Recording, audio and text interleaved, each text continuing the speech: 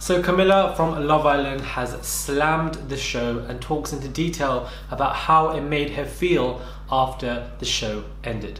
Hey guys, it's Murali. Hopefully you guys are doing well today. Back at it again with another Love Island update because so much is just going on. It's just an everlasting show, and the new season is also upon us as well, with new cast members apparently being announced, and I perhaps will get into that later today if I do have time. But before we get into this video, please do subscribe. Click that button for daily and consistent content. Follow me on my Instagram, Murad_Murali, please as well. I'd really appreciate that. Subscribe. Now, for those who don't know, Camilla Thurlow was on Love Island in 2017, and she ended up being with somebody, and this particular person, it was called Jamie, and those two are still together to this day and are doing very well. But she has gone into detail, which she discussed how the show really did make a negative impact on her post leaving the show and how it wasn't enjoyable at all. And notice how she ended up, second runners-up on the 2017 version. So it's been nearly 3 years, and now she's speaking up finally about the effects that it had on her.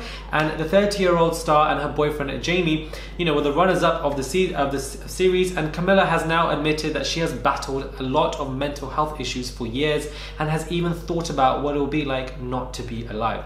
Speaking on the How to Fail podcast, the BT shared, it's difficult for the people around you, of course. If you're a people pleaser, as soon as you start disappointing the people around you because you're feeling like that, then you're trapped. It's just a constant negative spiral. You start to entertain thoughts about what not being alive would be like, even if it's just letting that cross your mind, or whether it becomes a more serious thought pattern. But then there's just this constant feeling of unease, just in general, and it starts to become unbearable to be inside your own head all the time, and I get completely trapped in it, trapped in a really sort of negative spiral. She continues on to say that it's hard to talk about this necessarily. It's not that the other option becomes any less terrifying, but when life becomes unbearable like that, you do start to think in a different way. It starts to change the way you look at everything.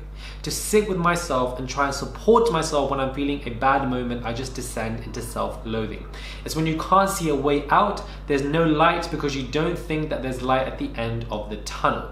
So she goes on to talk about how the show has given her a lot of tremendous anxiety. It's made her feel very uncertain, and she does not like the way the show, handled with her and the negative effects, and how she's also felt quite suicidal as well post being on the show. Now that in itself, a lot of islanders don't really talk about as much. And the fact that she was on the show a while ago and only now she's speaking up about it, because we do have like Sophie and Mike who obviously took their own lives and they were on the show as well. So these type of stories are now creating quite vast headlines because it brings back those uncertain memories of past Love Islanders who took their own lives due to also being on the show and the negative impact it had with the trolls, etc. So I feel like these stories are very important. I myself I've personally met Camilla as well as Jamie, and both of them are very nice, especially Camilla herself. I feel like she is a very genuine and authentic person, and she recently was walking for London Fashion Week as well. I don't think she has done that much in terms of being in the limelight, because I don't think she desperately wants to be in the limelight. She was on the show and I feel like she came second and nearly won because of her own pure genuinity. But at the same time, I feel like these stories are also very important because I feel like it definitely impacted her in a negative way. She was also very emotional on her season and would cry and get very upset over small or kind of issues that some people would not have, i.e. the whole Johnny situation when he treated her badly. She got very emotional and started crying a lot. And I feel like when you approach situations like that, or you build this kind of negative dichotomy within yourself as you grow up, you will easily find yourself, to be in these negative spirals continuously. So from a mental health perspective, when you do go into therapy, when you do have these kind of sessions, you need to be able to combat these negative spirals. If a situation hits you or happens to you where, makes you feel upset, you go down that ladder, you perhaps go into a negative spiral, you need to find a way to combat that, and you need to find a way to find solutions and therapies for yourself and techniques to help combat that. Otherwise the negative spirals will get bigger and bigger and bigger and bigger. And I feel like that in itself is something that people need to combat and battle, because I feel like she struggled a lot on the show herself in reference to being more emotional. I feel like she cried every other episode, and when you have this kind of emotional grasp of communicative abilities, you're not going to be able to face situations in life as well as opposed to other people. So perhaps this is probably why she found it more harder than other people. But at the same time, I feel like she is voicing her concerns, and there's no time to do it other than the present. And I feel like, you know, it's been 2-3 years now since she was on the show. So this is why this is causing headlines, because people now have spoken up about it, perhaps just given her the confidence to do so. Perhaps she was too shy in doing so. But again, it obviously helps anybody else who maybe want to speak up about the show, or, you know, help anyone else who's feeling situation, that look up to her, etc, etc.